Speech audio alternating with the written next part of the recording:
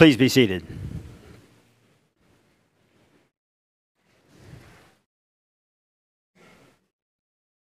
And pray with me as we now prepare our hearts and minds for the receiving of God's word proclaimed. Let us pray. Loving God, what we know not, but need to know, help us to learn. What we have not, but in truth need, grant us what you desire. God, what we are not, but should be, help us to become by the power of your Holy Spirit, to the glory of our risen Lord Jesus Christ. Amen. Our scripture today, at least portion of it in Mark, is commonly referred to as the story of the widow's mite. It is the lectionary passage this week, and most of you know I tend to like being a lectionary preacher, walking through the Bible every year. Yeah, I'm a lectionary preacher, except when I'm not. But today, this lectionary passage I thought really could speak to us. As most of you are aware, this text is often used in the context of stewardship, as it offers what is obviously a perfect appeal, a perfect understanding of sacrificial giving. But there are other essential biblical and theological principles at play in this text in Mark that we often just simply overlook. In some ways, perhaps like many of you, I had to unhear what is the typical gospel message of stewardship in this pericope, in this section of Mark. And I did so confident that the Holy Spirit would provide a new, or at least a different, perhaps a refocused interpretation of God's word to us this day.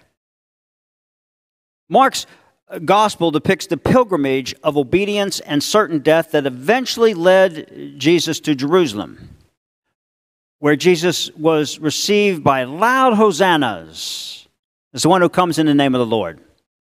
And like all of the faithful pilgrims before him, Jesus, upon entering the holy city, made his way to the temple where sacrifice was offered to God.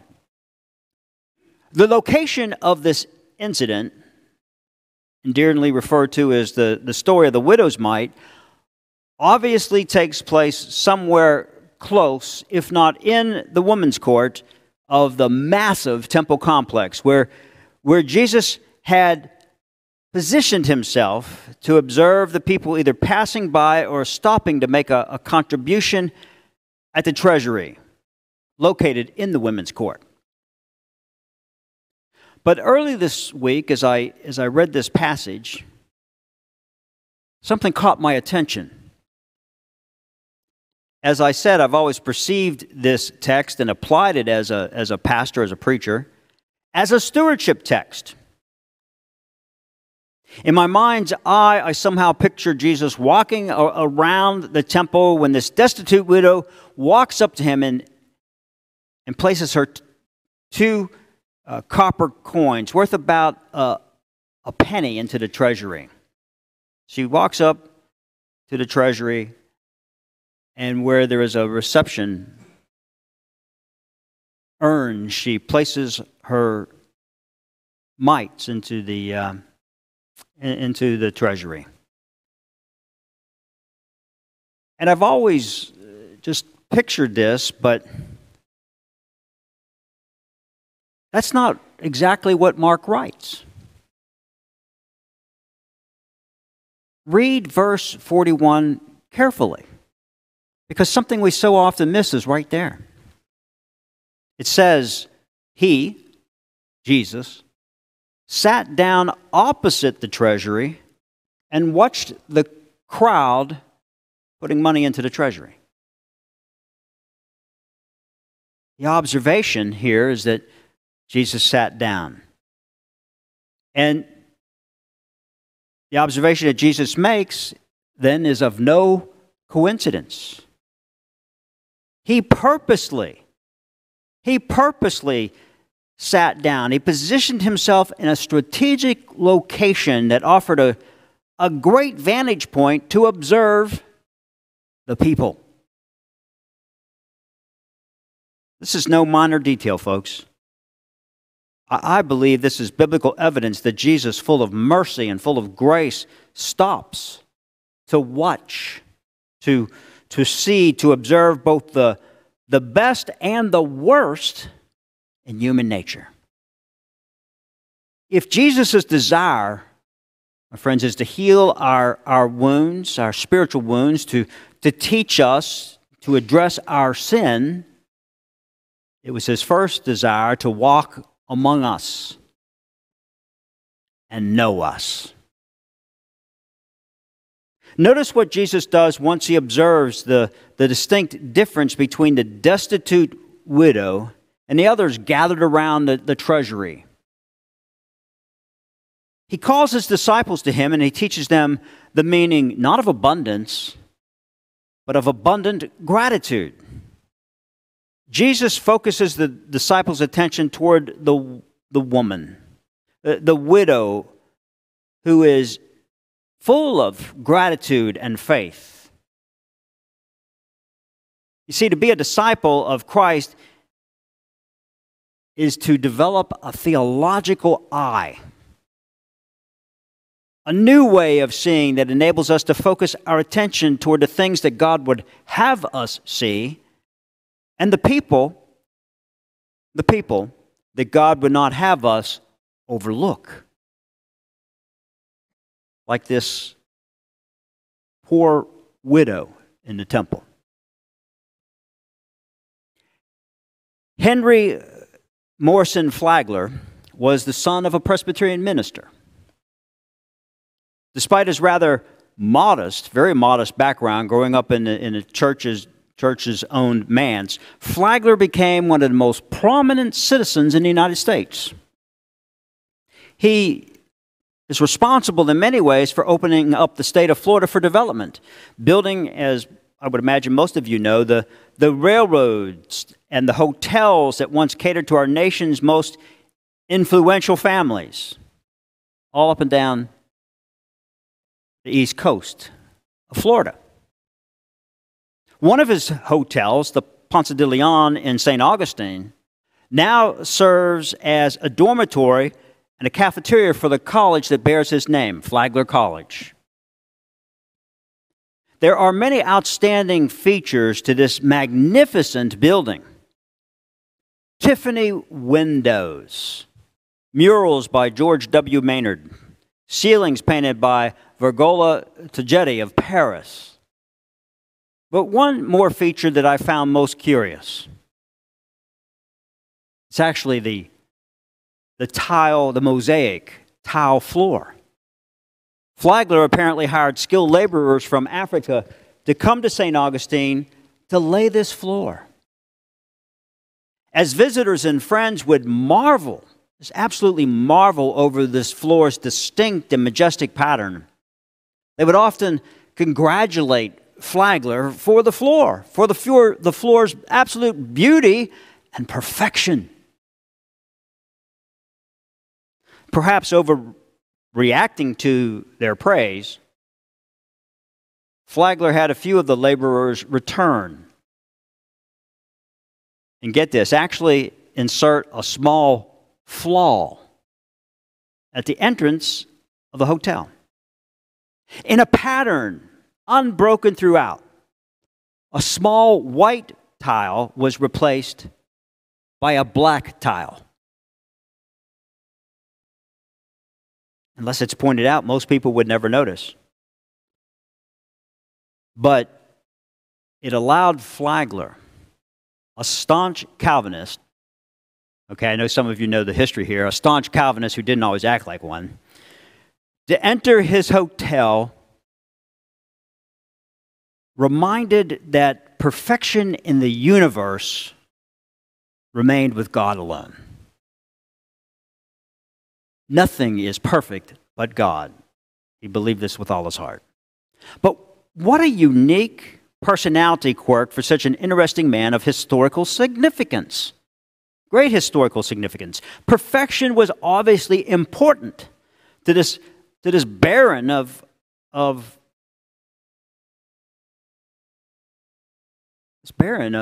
great significance in our country. He was a baron of industry. And yet, even as he recognized his human limitations, he knew that perfection belonged only to God. Now, this is very interesting because perfection, it would seem, is something that many of us, myself included, perfection is something I'm afraid that we too easily dismiss as unattainable.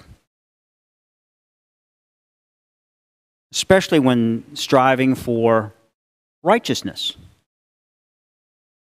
Well, you can never attain perfection.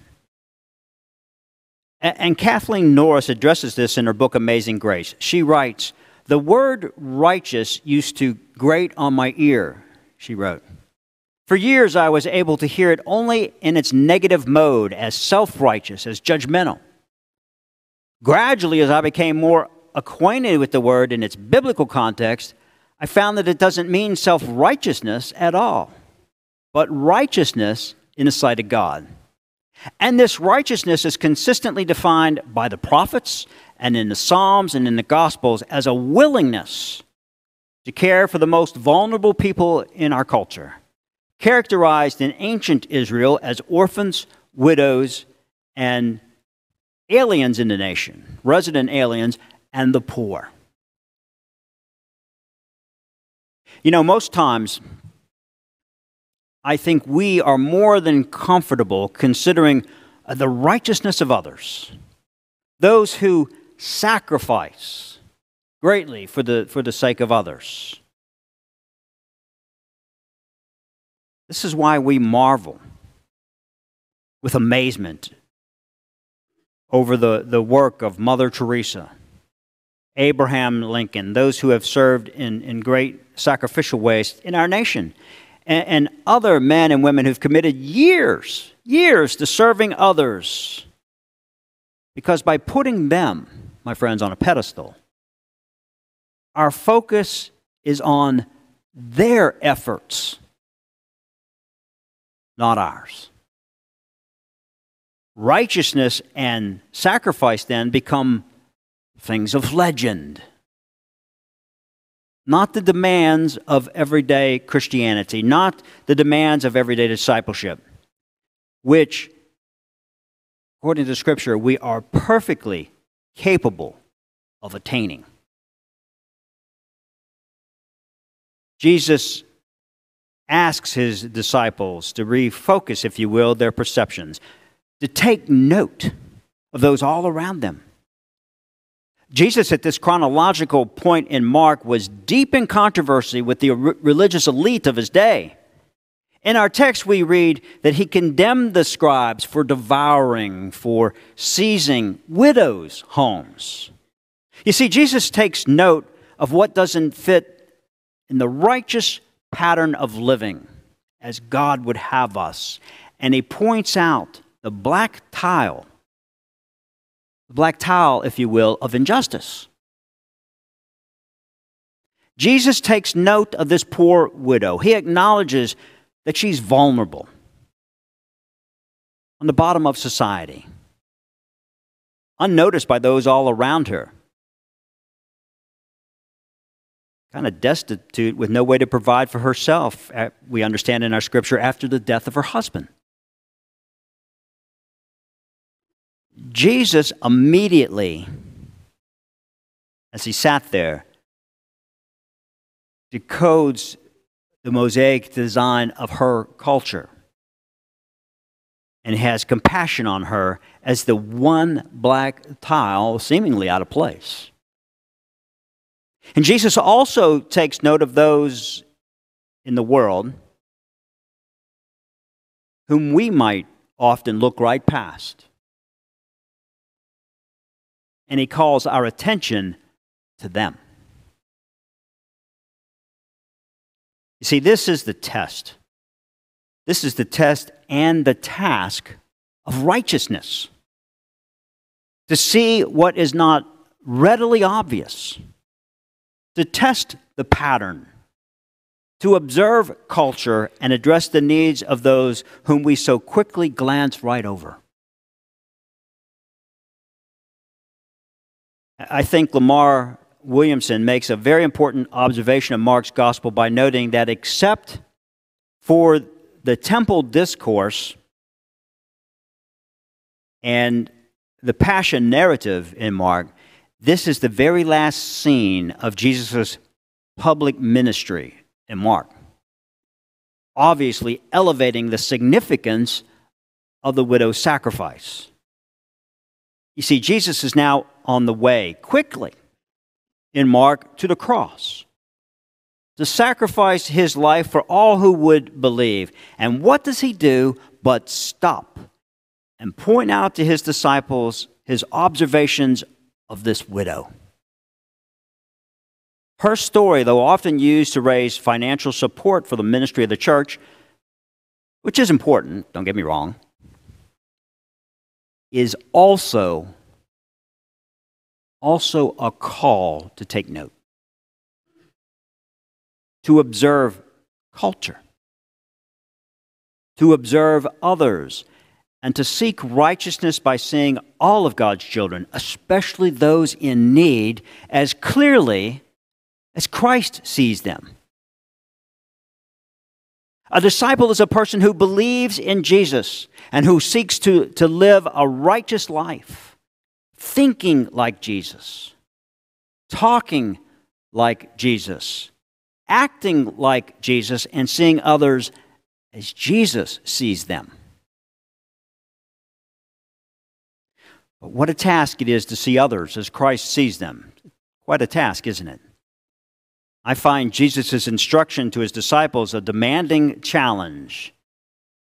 Jesus said, "If you love those who love you, what reward will you get? Are not even the tax collectors doing that? And if you greet only your brothers and sisters, what are you doing more than others? Do not even the pagans do that? Be perfect, therefore. Be perfect, therefore, as your heavenly Father is perfect." Right from Jesus' own lips. Be perfect as your Father in heaven is perfect. Goes right to the heart, doesn't it? Spiritual perfection is certainly inclusive of biblically understood righteousness.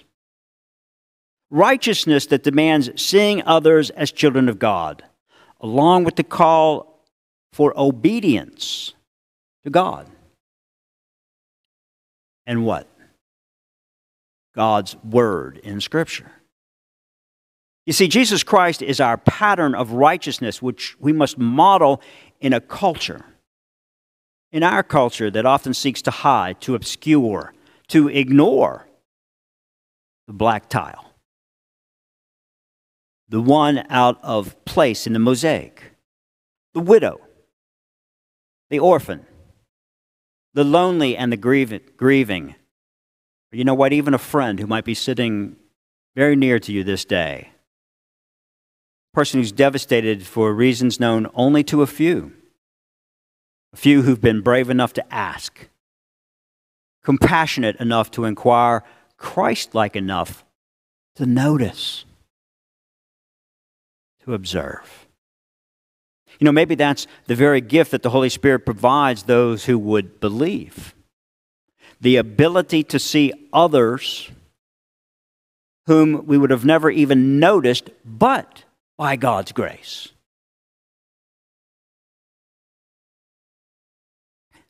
If I love only those who love me, what makes me different from the angry and the divisive culture in which I live today? If I engage socially with only those who are like me, who think like me, how am I a witness to the world of a different kingdom? Kingdom of heaven. No, this isn't easy. It isn't easy at all. Yet, I must try.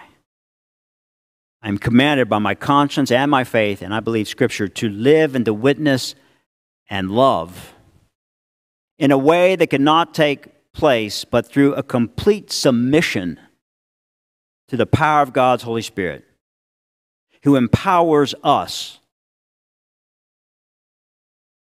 and makes a difference in our world today. You see, it's not you or me, but it's Christ. It's Christ in us. It's the Holy Spirit that demonstrates the righteous love of God.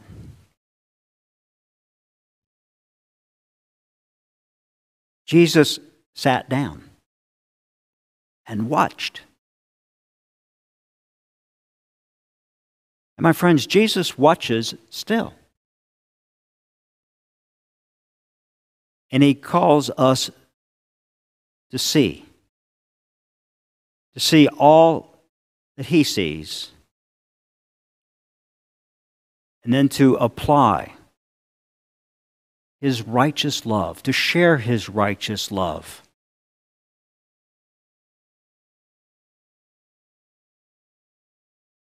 with others. In Jesus' name, amen.